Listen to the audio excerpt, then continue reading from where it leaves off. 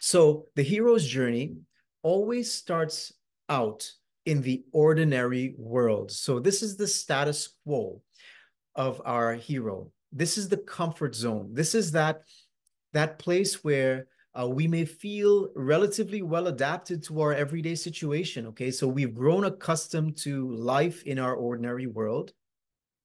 However, we feel like our current circumstances are no longer satisfying or fulfilling.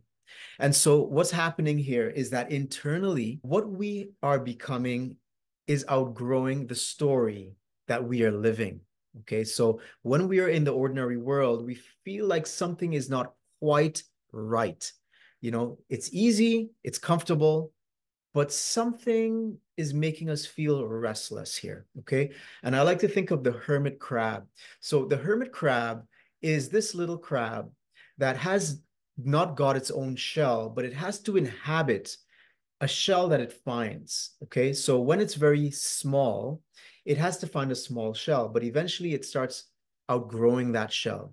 And if a hermit crab does not shed that old shell to go in search of a new shell, that shell will start to pinch and feel small and feel restrictive until, if that hermit crab does not leave that old shell and find a new shell, it's going to eventually die because it's going to be squeezed and it's not going to be able to have any space for it to grow into.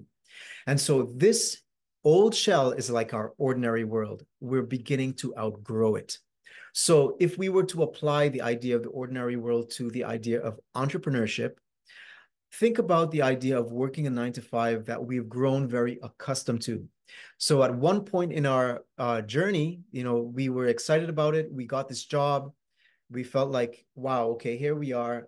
This is what we've been preparing ourselves for. And, we start working here.